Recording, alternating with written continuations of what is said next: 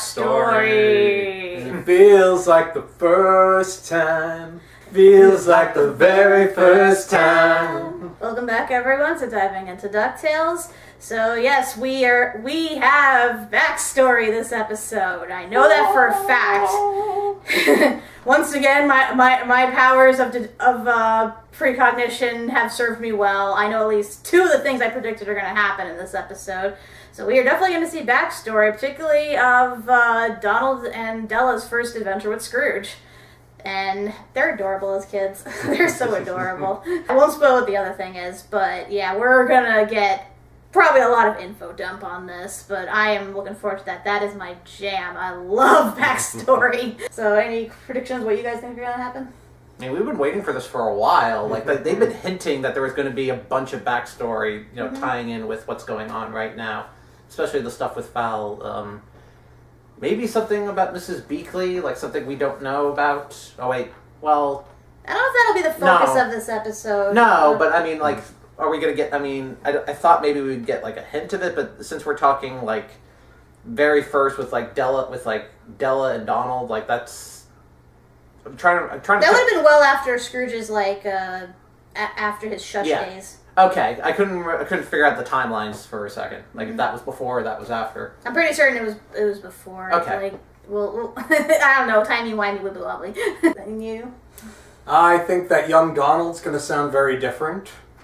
Yeah, I was wondering that too, because obviously Rusty Taylor has since passed, and I doubt she would have recorded anything for this ahead of time. So we're definitely going to get a new Donald voice. As to how that's going to sound, anything goes at this point. I'm wondering if it's going to be an imitation of her triplets voice, or maybe something completely different. Who knows? We will find out. All right, so let's start this journey back in time, shall we? Play. Starting off with shush. I've done nothing to you, nothing. You were trying to blow up Mount Everest. I was trying to carve my face into Mount Everest. It would have been an improvement. Typical bad guy. But what about Bunny Rock? Oh! Unpredictable shush escapades are costing us millions. A chaotic event occurs. So Bradford was in Shush. So, rather And than wait Bootleg. for another villain to threaten the world, why don't we take over the world? Of course! Wait a second. You're saying we gonna go bad like those terrible villains? We simply defeat all who oppose us, rein in any unpredictable factors, and efficiently run the world from the shadows with an iron fist. Yes? Shadow government. Yeah, that sounds like villainy.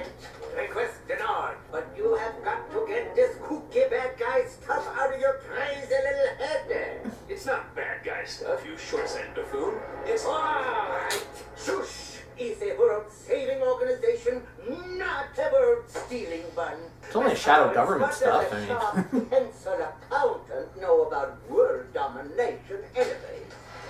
Hey. I don't know. Sounds a little... Oh! What if we add an F? The Fiendish Organization for Super. Give it a proper title. This is not outlandish supervillainy. This is order, control. With your world-conquering gusto, focused by my top-secret strategic planning, the sky's the limit. And... That's... Fine, I'll add the F. It's the beginning of a beautiful fiendship. I guess the pen is mightier.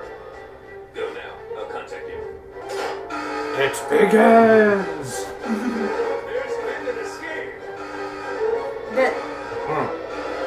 Wow, we jumped right into that, didn't we? Oh, yes. So he was originally part of Shush. Interesting. He wanted to turn Shush into an evil, like, shadow government, and to secretly taking over the world.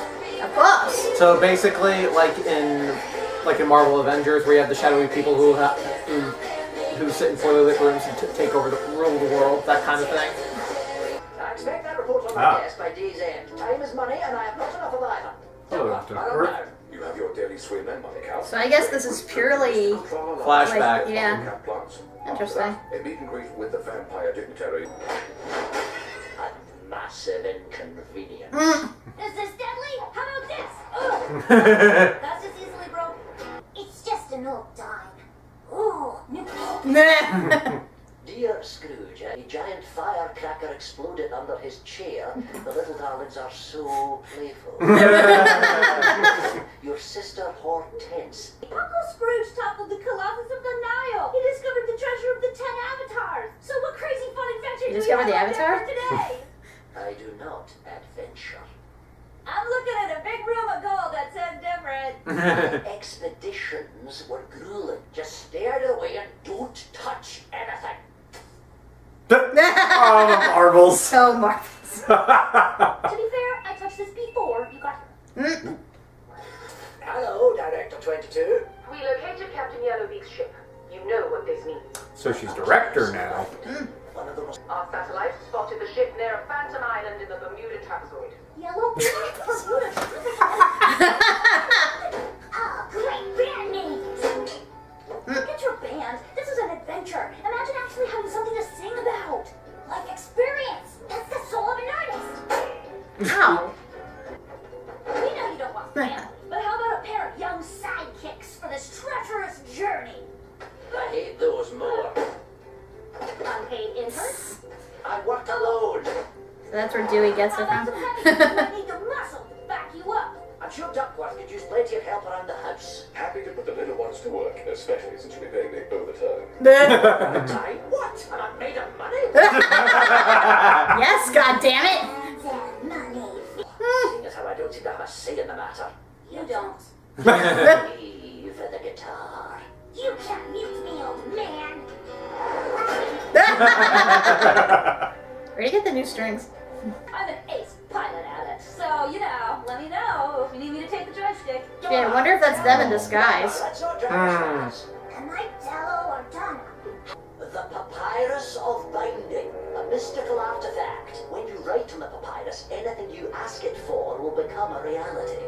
Ah. Anything. So you better be specific. It was last seen when the notorious pirate Captain Yellowbeak stole the papyrus from the Spanish Armada. Soon after, Yellowbeak and his ship vanished in the Bermuda trapezoid, never to be heard from again. Still trying to figure out how that works. I wish for a lifetime supply of popcorn. Come on, you're always on edge. I'm not worried about a thing.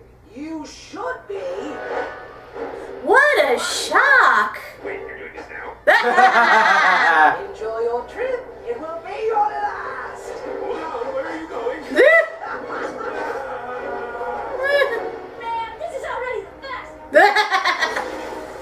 Hey, this is great! We're gonna die! Nothing can stop Donna. Except the ground. We'll be right back to the show. Except that mountain. It's coming at me really fast. It needs a big round, something like round. That's it. I wonder if it'll be friends with me. See it on screen. Now If only she had her tray table up. And her seat back in the full upright position. If only she was Launchpad. Oh god. Then they all be dead. Dear sir, But they'd survive. Dear sir or madam. just try anything. So, this? Whee! Whoosh. Look at me, I'm a pilot. I'm a pilot. But where? How about the aliens? Gosh, we got it. Ow. Well, that was terrible. That was classic. Why did we reveal ourselves? We could have landed the plane safely, then captured them. Embrace Seriously. the side, Bradford. We're super villains. No, we are not. Your showboating is going to cost us the papyrus. Please. There is no way that Scrooge and his brats are going to survive the... What happens when you team up someone who's waffle evil and someone who's chaotic evil? Yeah. Shit like this happens. Let's move. I've got several meetings planned for this afternoon, and being dead could throw off my whole day. Figures. You're never going to make it as a successful businessman without dying. Said the future freeloader. Gonna smile on an island of green. That was one of those complicated things. Heron, are you certain this trap and waiting to watch them fall into this trap is at all necessary? Patience, Bradford. Patience. Bradford would be good at citizens. Boy. Oh, ship. Oh, hey, it's like at Typhoon Lagoon, the water park in Disney World. Ship on a peak. It must be the papyrus. Or a Gallivant. How did that ship get there? It's stuck in a tree, not on a mountain. And now we let them Semantics. lead the way. And when they find the artifact, we swoop in and take it for ourselves. That's actually quite brilliant. And then we use the papyrus against them. Delicious villainous irony. Wait, no. We are not using the papyrus. It is chaos magnified. Well, then what's the point? Why can't I ask the papyrus for ultimate power? Because then we get blasted by 1 trillion volts of electricity. What about unimaginable wealth? Then we're crushed under mountains of invisible pressure. The papyrus is literally dangerously literal. A slightly misworded command could end us both. It's one of those.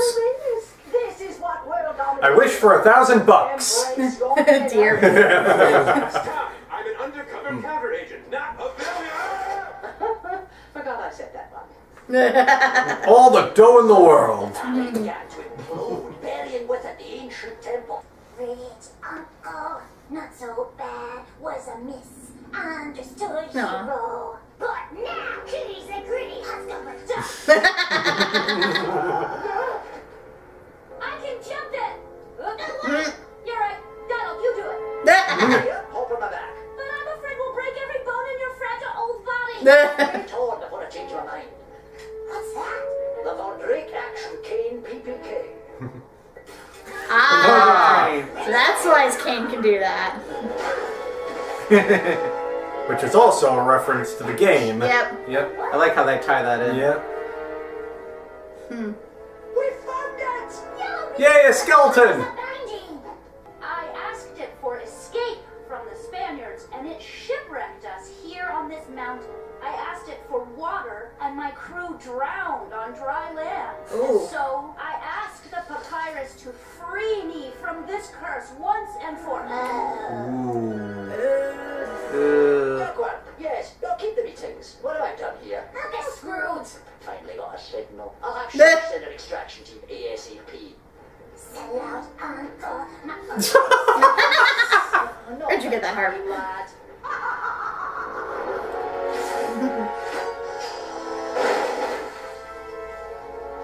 Hi, me again.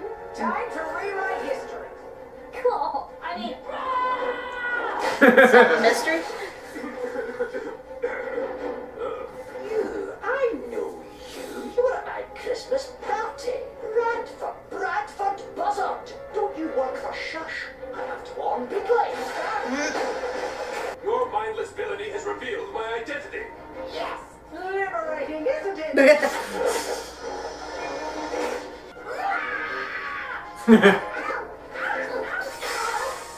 Why did we think this would work? Dirty tricks and villainy win every time.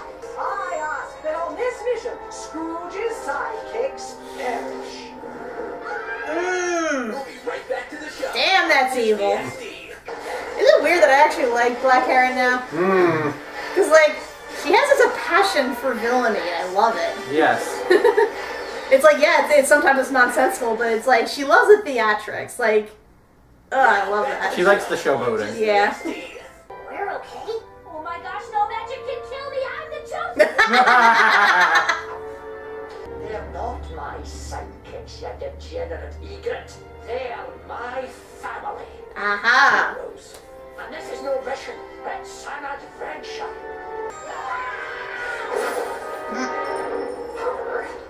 Oh, shoot.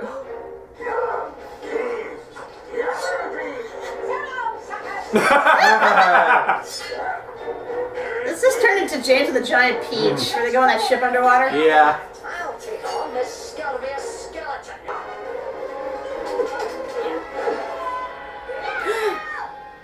That's it.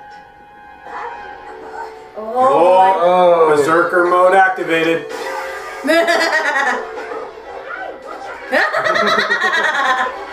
no wonder his dad ended up in the hospital. Ew. Oh, cosmic kills, this is fun.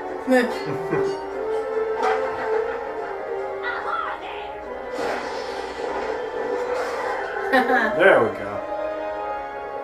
Double that planet. Up there. a powerful enemy today. Now that we know who you are, we will tear the world apart to find you. I'm Scrooge McDuck. As long as adventure courses through my veins. He's gonna use the papyrus. Yeah. Me. As far as the ducks know, Bradford Buzzard was never here. He's gone. Oh, the papyrus. So basically just like a mind wipe. Now hand over the papyrus or your family joins the rest of his tragic scalawags. What are you writing? You're writing! Papyrus, I ask that you be lost once more until the rightful heir of Scrooge McDuck can find your final resting place. If you hunt my niece and nephew, no one will find the papyrus again.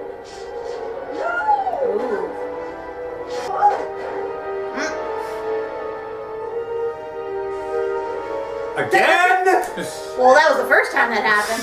We are actual kid adventurers! No, I don't think that was the first time. Yeah, it is. Or is it a solo act? This is the second time. In chronological order, it's the first time she lost her arm. Send No. the extraction team, and I need to Perhaps she's a handle robot my arm. day-to-day business duties. That way, I can spend more time adventuring with my heirs. We'll find that papyrus someday. Yeah, we will! Oh boy, oh boy, oh boy! I mean, whatever. Your resume is impeccable, and more importantly, you came highly recommended by Director 22, and she doesn't trust anyone. So let's get to it. What I don't have is a level-headed ally to take control of McDuck Enterprises. Someone trustworthy, reliable. There's something about you. I remember you.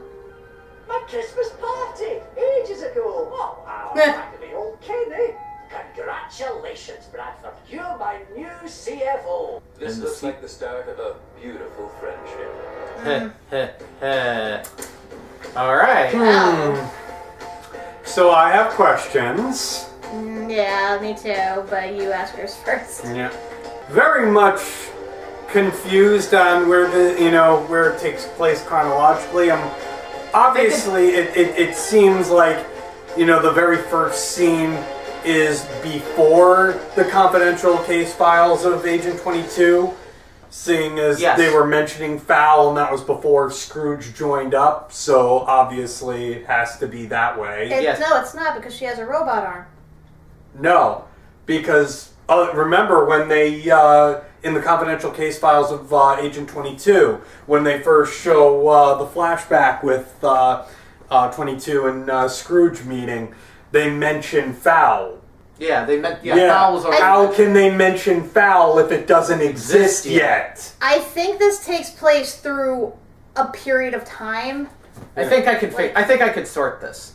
The beginning scene that we saw, that takes place That was first. before. That was before confidential case files. That was before Then comes confidential case files, and then comes the rest of the episode. Then comes the rest of the episode. Although there is a bit of a thing with the Christmas party that they mentioned. Is that the one from last Christmas, or is this a different party? I think it's a different. I think it's a different one. Because it would have to be, given that when when they meet up with young Donald and Della with Dewey, and they mention that they've been through a lot of stuff before. It's clear that they've been doing this for a while. So I don't think that that could have been they would have said that if that were at the party where they would have referred to that, but I don't think it's. I think it's a different one because it's clear from when we did see that from last Christmas that that they've been doing the parties for some time. So I don't think so. I know we saw Bradford at the first party he had at the mansion, after he made his first million. So I thought that's what they were referring to, but at the same time, by then he was his financial advisor. So. It's confusing. They need to clear that up a little bit. Frank Agones, clear that up a bit. Now, my question is, how old is Scrooge's sister? Because if Scrooge himself is over 100 years old or whatever, is the rest of his family immortal too? Because, I know they said that Donald and Della descended from his sister Hortense, so I'm thinking, okay, well, one of her descendants or whatever was Donald and Della's parents, and so was a Quagmire duck or whatever was, you know, their father or something. But now they're saying Hortense was actually their mother, and I'm like, how old was she when she had the twins? I mean, it's hard to say. I wonder if she spent time at Castle McDuck with his parents. I know. I'm wondering if his whole family's immortal or something. I mean, given all the shit that he's found over the years to, like, extend, you know, their youth and whatnot, I guess his sisters got in on it too, so... Especially... Old family heirloom? I don't know. I guess. Mystical heirloom that keeps the McDuck family around for centuries. That just, like, kept bothering me throughout the whole episode, because I'm like, these kids are, like, 10 years old, and obviously they're growing up during the 90s, based on Donald's look and attitude and everything, so, like... So that means, like, their mother had him, like, in the 80s or something, and yet Scrooge was born in, like, 1860-something, which is theoretically around the time when his sister was born, so she would have been, like, 100-something when the twins were born. Again, we go with the wibbly-wobbly, timey-wimey Yeah. stuff. Yeah. That's one way to explain this. Any questions you had on all this? Me? Oh, I mean, some of the questions were answered, like with Bradford. With Bradford, I'm just like, wait, how does Scrooge not remember? And basically, it's a mind wipe. I'm like, okay. I figured that was the only way that they could get out of that I don't see why situation. he was there to begin with, to be quite honest. Because, like, I get that Fowl was still, you know... They were still kind of, I guess, growing at that point. Yes, they were very early in its early infancy. I'm going to take a wild guess and say that Heron just used her persuasion to get him to come along. I guess so, but you think he would know better than trust her. You would think. That aside, I do like the two of them working together. You have, like, order and chaos in both, like, villainous forms. And it's like, I can't help but like Heron's approach a lot more because, you know, if you're going to be a villain, you should go all out. Like that, because I always love villains that'll just embrace the evil and just, you know, want to make themselves known. On the other hand, I do like Bradford's more calm, logical approach to everything. Like, well, what if this happens? Or what if that happens? You know, we gotta be smart about this. Normally, I would appreciate that because I appreciate smart villains. However, the fact that he's in such goddamn denial about being a villain is what really, like, puts me off of him. Because it's like, dude, don't be that guy.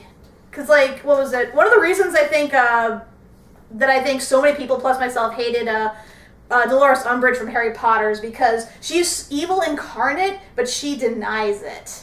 And that just makes you want to hate them all the more because they're not only lying to everyone, but they're lying to themselves. Yeah, but she's in government, so that makes it easy to... Because they always think they're doing something good. Think they're doing, you know, for the greater good. I know. Like, that kind of was put me off with Magneto, too, because it's like, he's obviously doing evil shit, and granted, he does it with... I assume good intentions, you know, given all the crap he went through in World War II and everything, and the obvious discrimination of mutants, but at the same time, it's like, he doesn't acknowledge that he's hurting innocent people. It's like, and he's like... Or maybe he does, but he just doesn't care. I guess so. Like, I get there are villains who, like, try to justify to themselves that, yeah, I'm doing this for the greater good, I'm doing this to further this goal or something, but it's like, after a certain point, it's like, come on, just embrace the evil, just acknowledge what you are.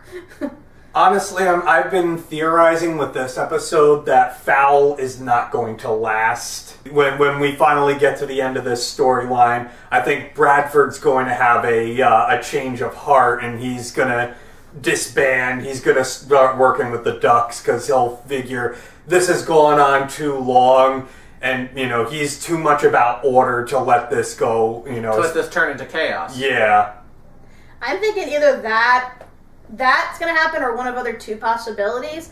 Either he realizes that, you know, he actually is a villain and it, like, literally destroys him in some way. Because he can't. That could very well happen. That's another possibility. Or he just loses it and goes insane and just goes full-blown super mega ultra evil on everybody. I mean, super ultra mega death Yeah. I mean, it's possible he. Vulture. I mean, it's possible it's possible he. Vulture. I mean, it's possible he can, turn around and redeem himself. But I feel like the other two might be a more probable outcome because I mean, he's had decades to reflect upon his decisions and this plan he set in motion. And when you're so dedicated to having all this order, but not admitting you're evil, after a certain point, when you realize that the truth. How can the human mind comprehend that? Well, I think that's the problem. Nobody's called him out on it. Parents called him out the whole goddamn episode. The Ducks have since he revealed himself. Even so, I don't think they've really made it apparent that he is indeed a supervillain at this point. And he's just dodging and denying. I don't think he's denying it at this point, though. He's trying to logic it. He's trying to logic. I think he's still trying to logic it. That's what I'm saying. That's denying it. No, he's trying to use leaps in logic to deny it, and nobody's really called him out on that. Nobody's gone face to face with him and said, "Hey, you may think you're not, a supervillain, but you are a supervillain. This is supervillainy," and he can't face it.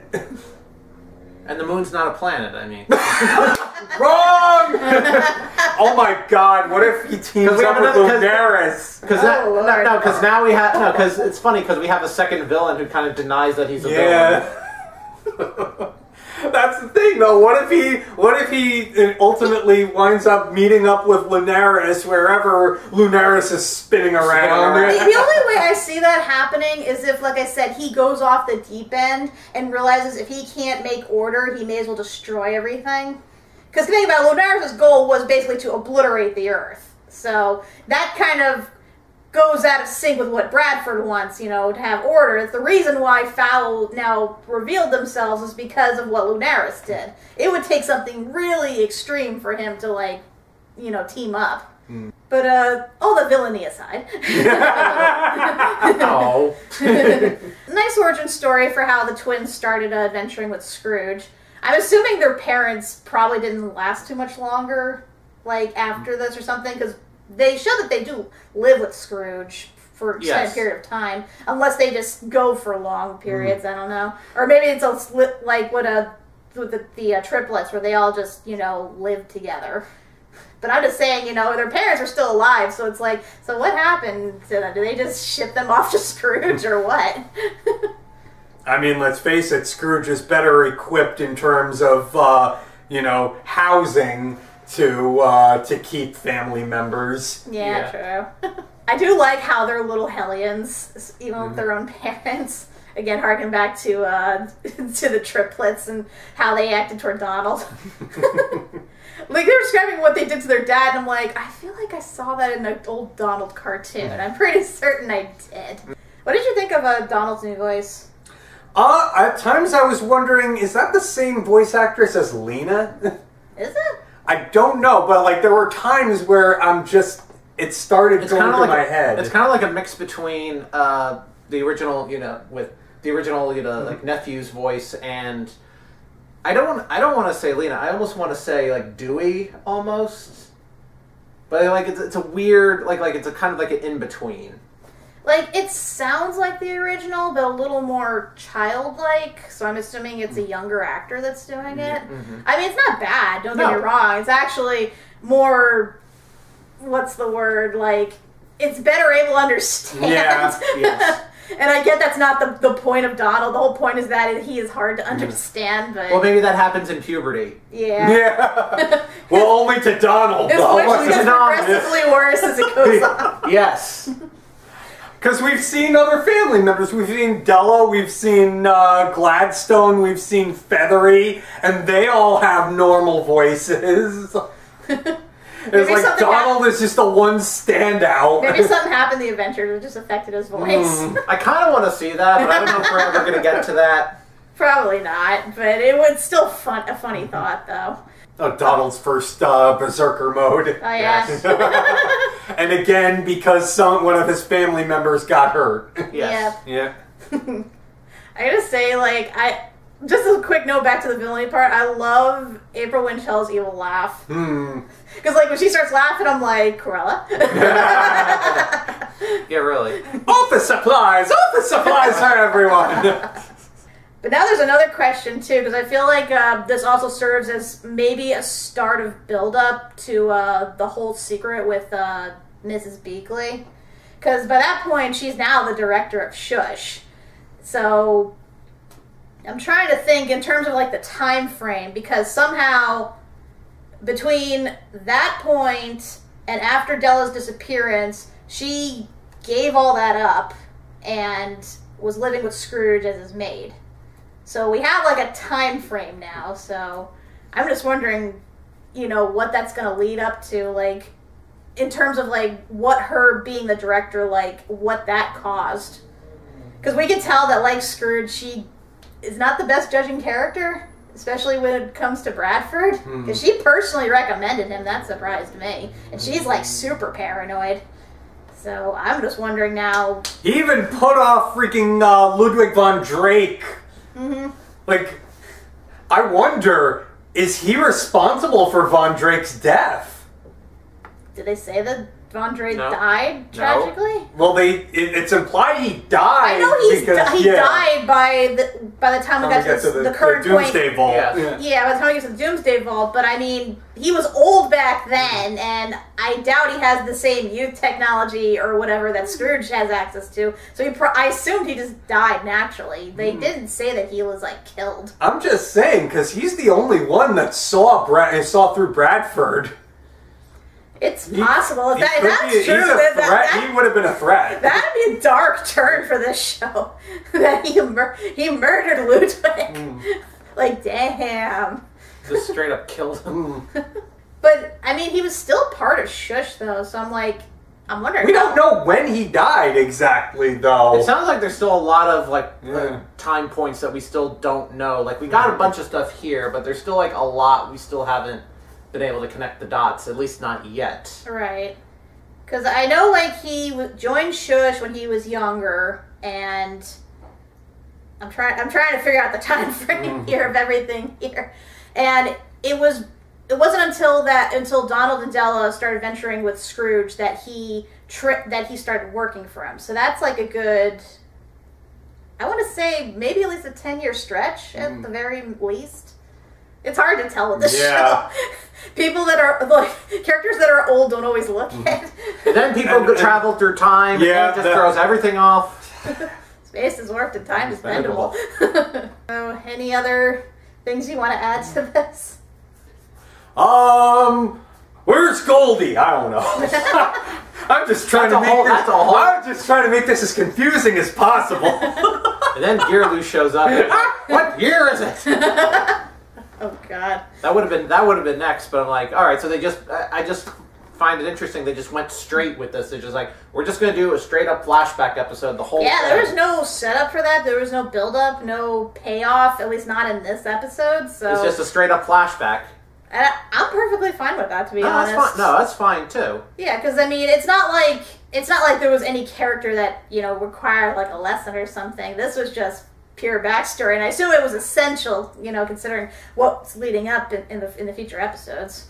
But now I'm wondering too, since with the papyrus, was that one of the treasures they're looking for? The one that Isabella Finch was looking for? Part of me.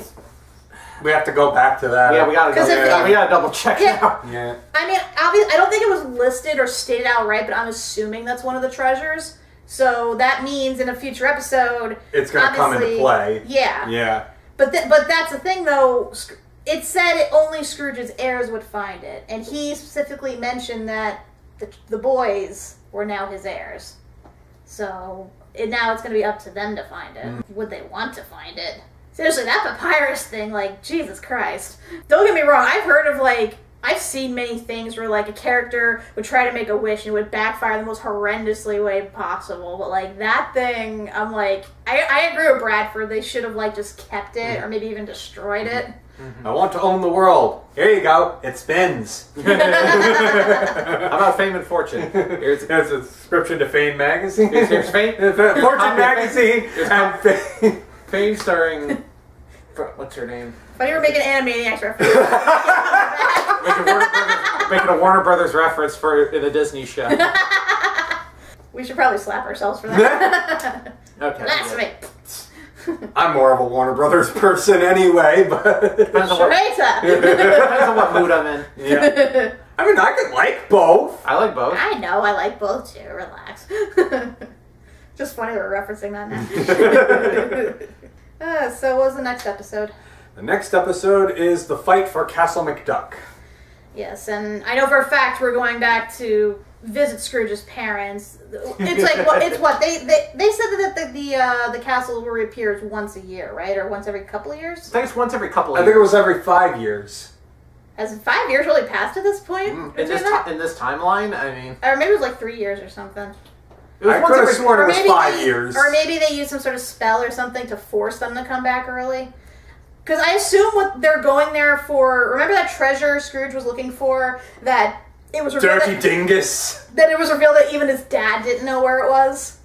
So I'm assuming that's what they're finally going to go look for. I wonder if we'll come across more traps for Donald. All I'm thinking of is who's going to be in that episode. I was imagine you have. You want me to say it now? You want me to let you all know? Let's wait until next time. Yeah, let's wait till next Yeah, time. I looked ahead. I know the character we're gonna meet. I know who voices her, and everyone at home who knows this will know that is goddamn hilarious.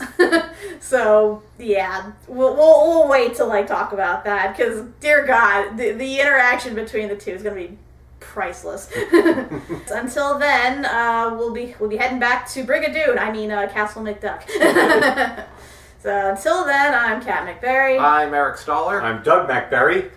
And be careful what you wish for, folks, because dear God, it will kill you. Unless you wish upon a star, then you know. All your dreams come true. Wah, wah, wah, wah, wah, wah.